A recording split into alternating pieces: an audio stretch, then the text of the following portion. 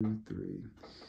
We are now about 6 weeks from a decompression of the common peroneal nerve here. This is at the fibular head. He still even has a little bit of swelling. He hasn't completely healed the incision. And we did this operation because of some weakness in his foot.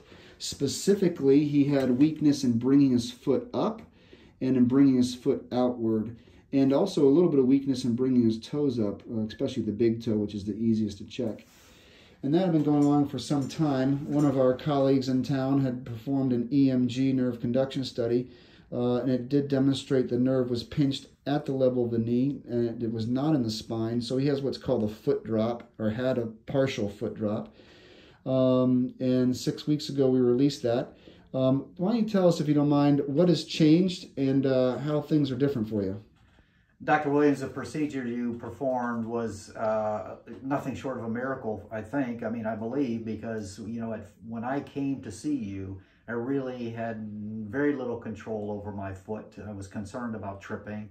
And within a few days, I started having some strength back in it.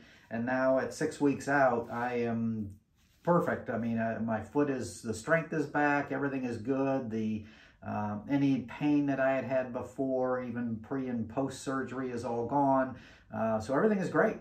So that's interesting. You mentioned pain. In addition to weakness, were you having any numbness, tingling, buzzing, sort of creepy feelings down your leg as well? Yeah, what I noticed and what brought all this on was it felt like my foot was falling asleep, and then it would kind of creep up towards the ankle, and sometimes down this outside of my leg it would get numb. And all of that is gone. And all that's gone now? All of that is gone. So this nerve gets compressed. This is the common peroneal nerve, and it gets compressed here at the fibular head. And there's a band of tissue that crosses this nerve in some patients that's thicker than others. We think that's probably why it happens. Some people have a genetic predisposition for this to get pinched. Other people will have diabetes or other diseases that then have again a propensity to cause compression. But this seemed to be, we weren't really sure why this occurred, maybe associated with some other positioning issues from other in the knee, but the EMG confirmed it, his physical exam confirmed it, we decompressed it, and thankfully we have a very nice result with excellent return of sensation and function.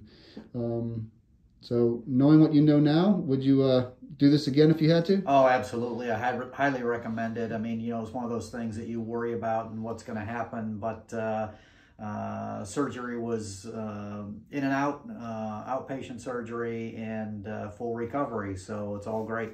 So tell me, how much discomfort did you have after this operation, specifically in that surgical site?